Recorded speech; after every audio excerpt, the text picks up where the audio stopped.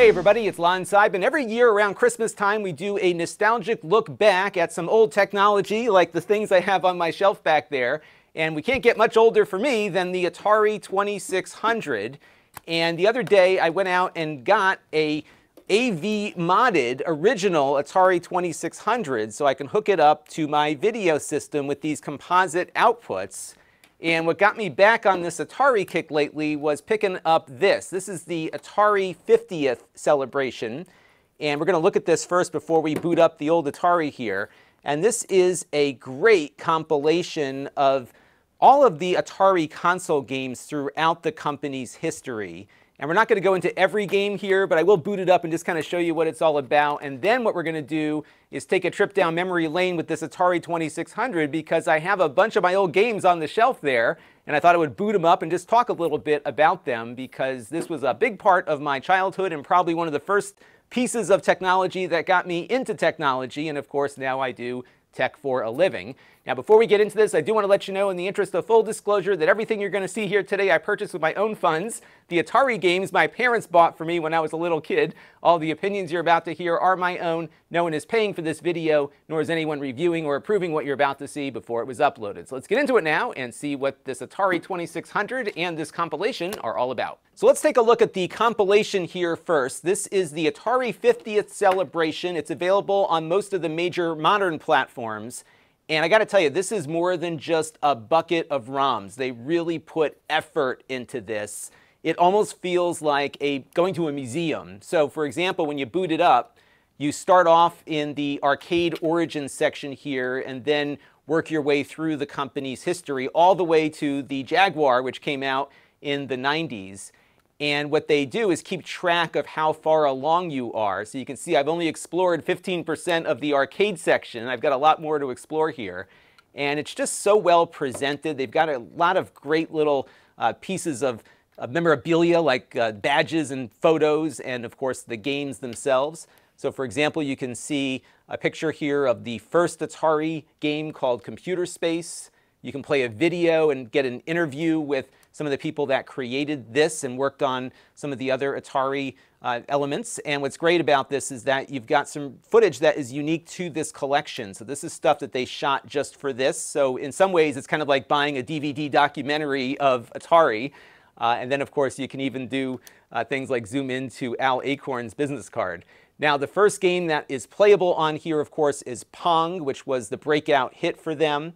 And you can get some more information here along with marketing materials and everything else. And if you want to play the game, you just hit the X button here and Pong will boot up and you can actually play it. And they've got some really nice frames around the actual game so you can get a feel for what it actually looked like to stare at the screen. And they've got some pretty accurate scan lines here too.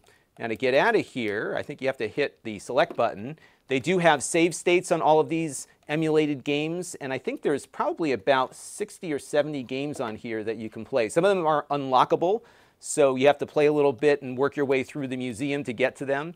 But all in, it's been really fun just kind of poking through this. And again, more than just a bunch of ROMs on a disc. It's a real love letter, I think, to this era of gaming and this company. Now, if you just want to get to the goods on the compilation, you can go directly to the games and skip the museum exhibits. So if you hit the Y button here, that takes you out to the game library. And you can sort this a couple of different ways. By default, it's sorted by year, so you can take a journey through time. These ones in the envelopes I haven't unlocked yet. So these will eventually reveal themselves. But what I'm going to do real quick, though, is go all the way to 2022, because what's really cool about this compilation is that there are a few games that were never released for the Atari 2600, the 5200, along with an arcade title, and probably another one here that's currently locked up. And what I'm going to do, though, is play one of their modern interpretation games. These are called the Reimagined series. And my favorite one so far has been this one called Vector Sector.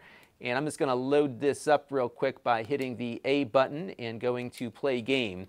And what this is a kind of a mashup of a few different vector-based Atari games that launched the company. And it looks awesome. They've got this really cool filter on the screen here, as you can see. I'll give you a little bit of audio here, too. So it begins with you playing as the asteroids guy here, but of course it's vector, but it looks more modern.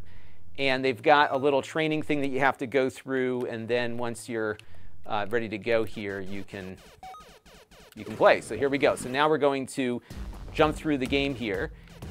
And it looks great, doesn't it? It just looks so cool. You know, certainly it's using modern techniques here to get this screen looking the way it does. And I haven't played in a few weeks here, so I'm a little rusty. But what happens is after you clear one of these asteroid stages, you go to another game in this mashup, another kind of a medley here of different 80s vector games. Let me get through the rest of the asteroid field here. It does move pretty quickly, which is fun to do here. There we go. So now we're going to transition, and now we're doing Lunar Lander, which is another vector game. Let's see if I can get it landed here. Oh, no dice. All right, I got through the Lunar Lander stage after a few attempts here. Let's take a look now at this next stage, and this is my favorite part of the game. It's got this awesome 3D road here that you're going down, getting shot at by tanks. Again, just a real fun homage, if you will, to how these games of the 80s looked and played. Not a lot of depth, but these games didn't need depth. It was all about racking up a score and impressing your friends with your prowess at playing these games. But this gives you a good sense, though, as to what to expect on this. And I think there's 3 or 4 other games like this one on it that reimagine what the Atari experience used to be. So if you're a fan of Atari, or even curious about Atari, this is really well done, and I think worth the purchase price. So much more than just, again, a pile of ROMs on a disc. So if you are interested, definitely check it out. Runs on most modern systems. But what we are here for today is to check out this Atari 2600 console that I bought recently. This is a real Atari 2600 from the 70s or 80s. It's got the fake wood grain on it. And again, this was AV modded, so we can plug it into my video capture hardware and actually play the game. But it's otherwise an original piece of hardware here. And what I thought I would do is look at some of the games that I played as a kid. There is a huge library for this. There's a lot of classic games. But my library was more limited based on what was sold at local stores and what we bought and what my friends had. And what was funny is you'd go and visit family in other parts of the country, and their game library would be totally different because it was all based on what the retailers bought. There wasn't a lot of media around video games back then, so it was hard to know what the great new games were. Of course, Atari did quite a bit to promote their own games, but there were third-party titles on here too. So let me get my pile of games here from the shelf. And most of these actually are my original titles, with the exception of one of them. Now, the pack-in that I got with my Atari was this one called Combat. And pretty basic here. This was a 2-player only game, so I could only play this if my parents or my sister, when she was old enough, were willing to play a game, or I had a friend over. By the way, these consoles came with the pack-in and 2 controllers, unlike today, right? This was one that I bought after the video game crash called Lazer Blast. And this was an Activision game, so the cartridge looks a little different. And Activision was founded by a bunch of Atari engineers who were not satisfied with the working conditions, and they wanted more notoriety and I guess just credit for the work that they did. So they spun off their own company to make games, and the Activision games were among the best out there. And that's one of the things that's kind of missing from the Atari 50th compilation is the depth of the games beyond what they were able to license. So for example, Activision is still a company, and they still own the IP for a lot of these games. So unfortunately, the Activision games are not in the compilation. Also not in the compilation is Space Invaders. As you can see, this cartridge has seen better days, but this was one of the games that we bought with our Atari way back in the day. And this one was not on there either, but a real classic game that people played. We also have Indy 500, which I'm not going to be able to play today because I don't have my paddle controller for it. But I did want to show you this cartridge because of its artwork. Eventually, they started doing these awesome drawings or paintings on the cartridges and the game boxes to attract people to the game. As you'll see in a few minutes, these games look nothing like it. And if you are interested in some of the art, there is a great book by Tim Lapatino called The Art of Atari, where you've got these huge, beautiful images that were in these boxes. You can see what the boxes look like, and just amazing artwork because these games were not all that interesting to look at on screen, so they really worked on providing a means of helping you imagine what these games might look like. So this book is a great coffee table book, and I love thumbing through it every once in a while, especially when I'm thinking about the Atari. This is Home Run, a baseball game, again, one of my originals. This is a game I still play every once in a while, which is Star Wars: The Empire Strikes Back. This is my original cartridge from way back in the day, so we're going to play this in a few minutes.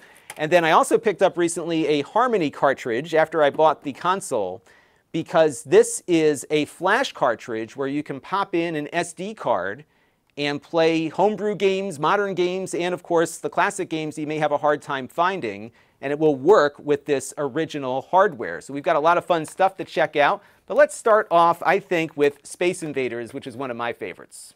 So I'm going to pop the cartridge in here, and I'll show you what all these switches do here in a second. Now this cartridge, although I just tested it, hasn't been used in probably 30 years, if not longer.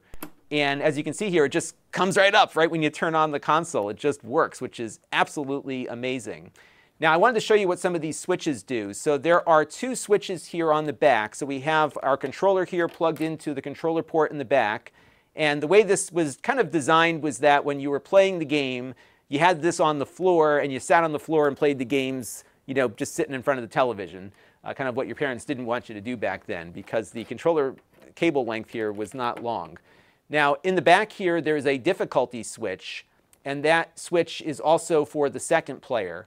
And so on this game, if I enable the difficulty switch, what happens here is that my piece here gets fatter. So it's harder because he's easier to hit. The hitbox is much bigger when it's on the harder mode. And then I can put it here on the novice to start off a little bit easier here. Another thing I can do is switch it into black and white mode with the black and white switch here. And then this is the game select switch.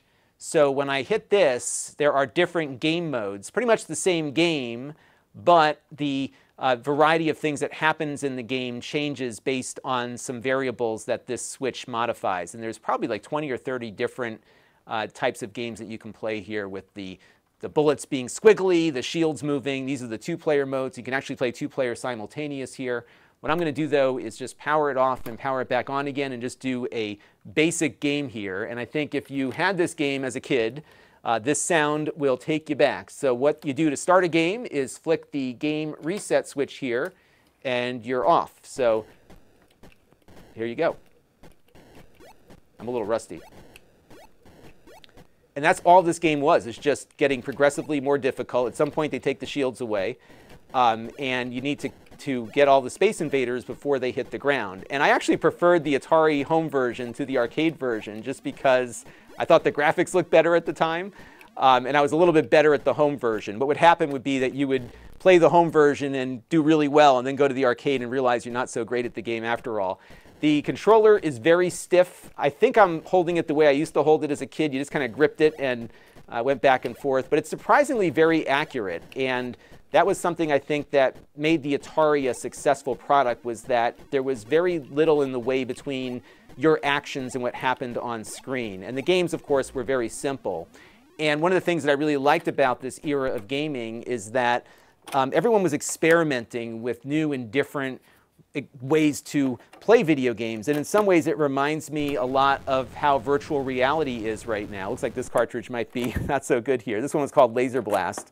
And this was one we bought at a discount store when the crash happened. Games were real cheap at that point. But we'll go ahead here and see if we can start the game. Looks like this one is a little dirty, maybe.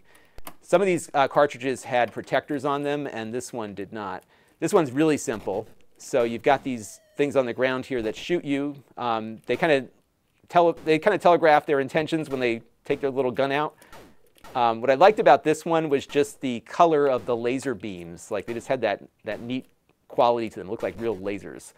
But real simple. Again, just going from one screen to the other here, racking up points. And this was an early Activision game. Another Activision game that I'm sure you have all heard about is Pitfall. This is my original copy of Pitfall.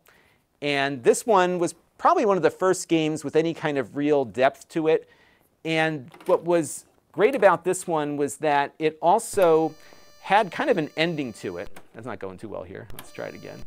There was also kind of an ending to it where you had to rack up a score, and the game would end after a finite amount of time. So there was a 20-minute timer here. Let me start the game. And what you had to do was run through this jungle and find treasure. And there was 2 ways to run through the jungle. You could go underground here like I just did. And if you progress underground, you go through 3 screens worth of the above ground section. So you can progress quicker through it. And there's a lot of obstacles here. And as you get hurt, you lose points. And of course, the goal here is to get as many points as possible. So there's a incentive to not run into barrels. You can die if you get eaten by the alligators here, but the trick is to stand on their eyes, as you can see, and you can get through that obstacle and keep going.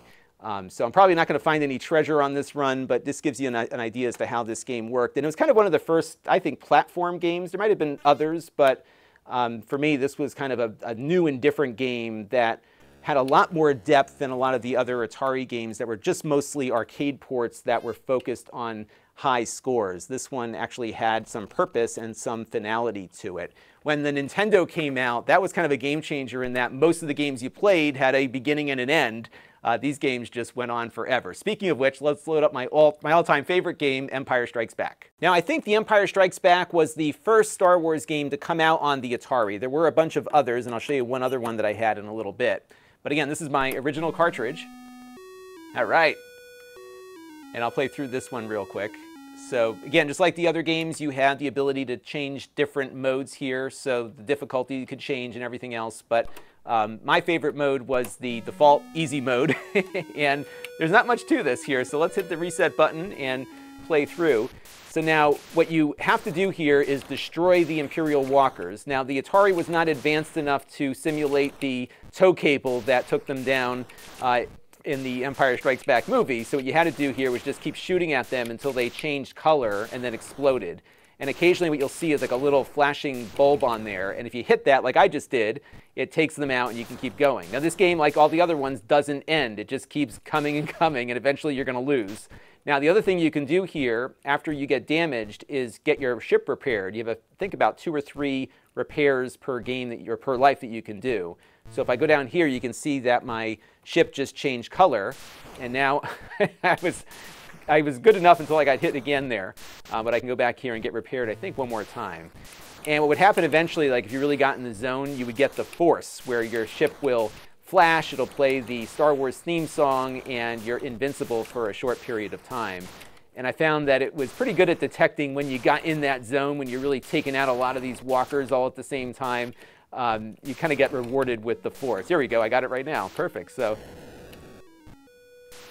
and this was an opportunity to try to get caught up and push them back a little bit further. But because it's the Empire, they will never stop coming. And this is all this game is. But for some reason, I keep coming back to this, even as a 46-year-old at this point, because it's just a fun pick-up-and-play kind of game. I play this on my analog pocket now quite a bit, just because it's something that I just enjoyed playing as a child, and it takes me back to that. And it's also just a pretty good game, I think, for the era. Now, I've got a few other games I wanted to show you, but I can't find the cartridges, so I've got their ROMs loaded up here on a Harmony cartridge, and this is something that you can get over at Atari Age, appropriately enough. And what I love about the era that we're in is that you can find new hardware for old hardware, and this will get us some of those games that I don't have access to anymore. And the first one I want to show you here is Bowling. This was a game that we got with our Atari right the night we got it. And I remember, I think I must have been probably 2.5 years old. My father just had to get an Atari that night. And I remember my mother and my father and I driving all over Eastern Connecticut to every Caldor store looking for an Atari. And he finally got one. I remember waking up in the car with my mom parked in a parking lot as my dad was inside buying it. And I have this memory of my father, a grown man to me back then, sitting on the floor in the middle of the night playing bowling. And he let me play, and I was hooked. This is like, I think, probably the first video game I ever played. And I'm not doing so well here. Let me try it again. And what you can do is actually adjust the ball's direction midstream. There we go.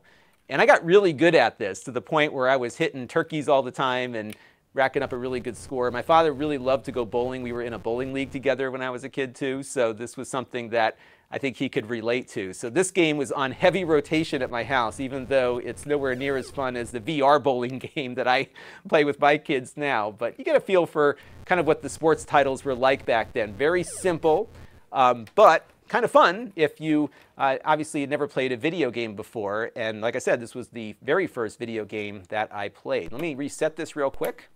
Another one I wanted to show you here is River Raid. This one also is not on the compilation, and this is one of the first examples, I think, of procedural generation. So this game had a ton of levels, and they were generated procedurally, mathematically, so they didn't have to take up memory on the cartridge. And so they have just a bunch of formulas that get executed with each level, and because those formulas execute the same way every time, the levels are always the same. And this one consists of you flying an airplane down a river here, and you can take out the helicopters and the ships. You need to fly over the fuel to keep fuel going in your plane. It looks easy, but it's actually pretty hard as you get going here. You can speed up the plane by pushing up on the controller, and then of course if you hit anything you die, and because you're in kind of the river valley here, if you go beyond the bounds of the river you also die here too. But a really fun, action-packed game. This was really good on the ColecoVision. I think I had this game on the Coleco and not on the Atari. But this one's notable because friends of mine had this, and when you went over to their house, it was always River Raid on the console because it was a game that I didn't have. And when they came over, they played games that they didn't have at their house. And eventually we started lending games to each other, and our parents started coordinating. In my neighborhood, the ColecoVision became the console that we all ended up with. So my very early childhood was the Atari, but when I got to elementary school, I think probably about second grade, we got the Coleco, and that was kind of what everyone was playing with, and we stopped playing a lot of the Atari games at that point. What's been fun, though, about kind of re-exploring the Atari library here is that many of these games really hold up well, and a lot of the mechanics that began in this era as they were experimenting with video games are mechanics that we have today, right? So it's kind of fun to see the origins of some of these things, and what's really cool is just to see what a timeless game is really all about, and this one certainly is pretty timeless. And speaking of timeless, here's another Activision game that really pushed the boundaries, I think. This one is called Hero, and if you're a fan of Metal Jesus Rocks on YouTube, he is a big fan of this game. And it's got a lot of neat elements to it. You've got the wavy water here. The graphics are actually really good for an Atari game. This is another one that one of my friends had that I didn't have, but I did eventually get this on the ColecoVision where it looked and played a little bit better than the Atari. But it was a good example, I think, of how Activision in particular really pushed the Atari 2600 hardware. Again, very simple game concept here. You fly around, you can get killed by the bats in the cave here, and your goal is to rescue the hostages or the miners that are trapped in the bottom of the mines here. And then once you do that, you go to the next level and keep going here. But just a good example of a real solid game from Activision on the 2600. And speaking of pushing the limits, this one is probably Activision's biggest game on the 2600 from a hardware standpoint. This is Pitfall 2, and they took everything that was great about the first game and kind of doubled down on it. So they have a custom sound chip in here, and in addition to that, you've got swimming and much deeper caverns that you can go into. It's a great example of just all the things that Activision did to make the Atari platform better. And if you are a fan of the first game, this one is definitely one to check out. Again, I think this one showed up on other platforms like the Coleco, but it was fun to play this many years later just to see how far they pushed the console. Now here's another Star Wars game that I enjoyed quite a bit. This one is the Return of the Jedi Death Star attack, and this actually had more than one screen to it, unlike the Empire Strikes Back game we saw earlier. So what you have to do here is survive long enough to poke holes in the shield, and then when those holes open up, you fly into the hole, and then you've got to attack the Death Star. And the goal here is to shoot that orange thing in the middle while dodging the fighters. And eventually you hit it, and then you got to dodge the fireballs. And so let me go through here and get the Death Star taken out. There we go. and the fireballs come out, and if you survive all of this, you get a nice big boost in your score. And I, of course, always get whacked right there. But once you do that, it starts all over again, and you repeat the cycle. Again, not much depth to the gameplay here, but this was one that I didn't enjoy as much as I did the Empire Strikes Back, but it was Star Wars, and I was a big Star Wars nut, so any opportunity to shoot at the Death Star, I was going to take. But not every game on the Atari 2600 was great. This was the port of Pacman, and I would consider this more as an interpretation of Pacman than a port. Now, back then, for me, I was like, hey, this is cool. I could play Pacman at home. But I think it hasn't held up all that well over time. As you can see, the game doesn't look much like Pacman. The maze is very different. The basic mechanics are there, where you have the power pellets here, and you can eat the ghosts and everything. But by and large, this is not close to the arcade version. But again, at the time, I was pretty happy with it. I actually got pretty good at this version of Pacman, but it was nowhere nearly as good as the arcade was. And I think this is probably when things started going south for Atari, where the game quality wasn't quite up to par. And of course, we can't have this discussion without the game that everyone blames for the demise of the Atari company and brand, which is E.T. Let's check that one out now. So here is E.T., and I actually remember the day we bought this game, believe it or not. There was a department store that just opened up in town, and they had a big grand opening, and they had a ton of E.T. cartridges, and my dad picked this up for us because we loved the movie. And basically what it consists of here is E.T. walking around and looking for parts of his spaceship. And that is the goal here, except there are these invisible holes that you can fall into. And if you read the instructions, the game actually makes more sense, but a lot of people were not used to a game that had some degree of complexity to its gameplay. And there are some flaws with this game, but I think a lot of those flaws are because of the fact that this was very different than a lot of other Atari games at the time. There was somebody, but this is what I was talking about, you fall into holes here that you can't see.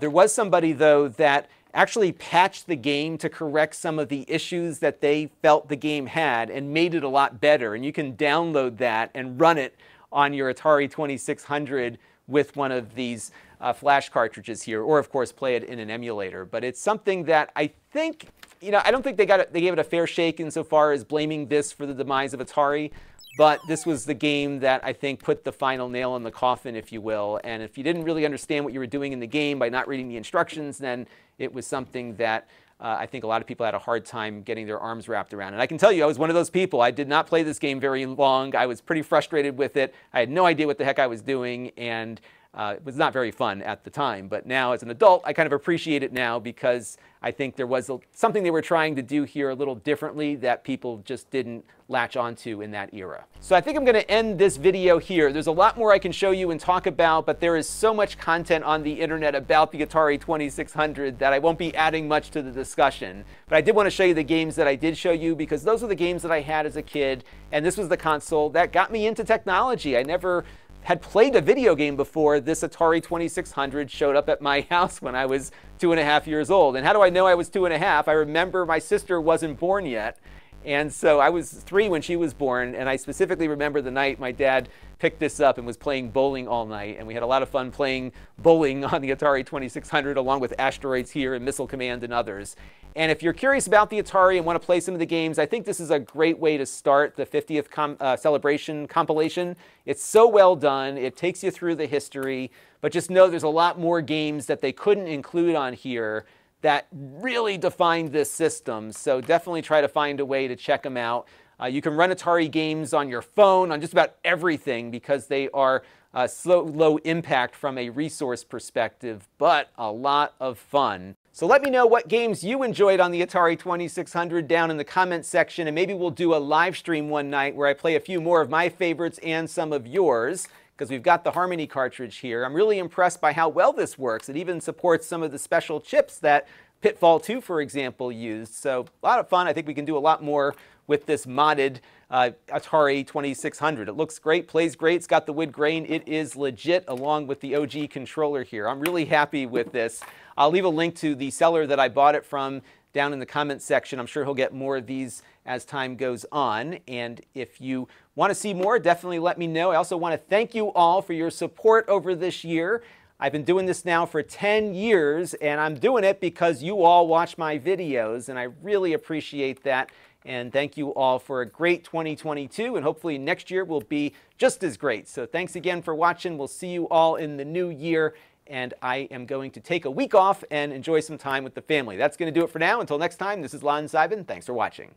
This channel is brought to you by the Lon.TV supporters, including gold level supporters Brian Parker, Chris Allegretta, Hot Sauce and Video Games, Logic KGR, Tom Albrecht, and Amda Brown. If you want to help the channel, you can by contributing as little as $1 a month.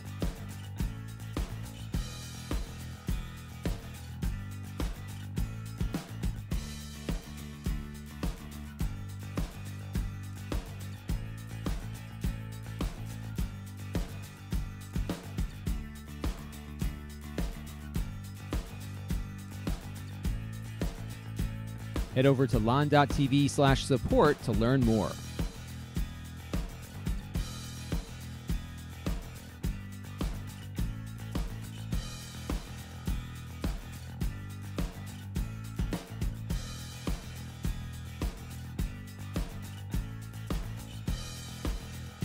And don't forget to subscribe. Visit lon.tv/s.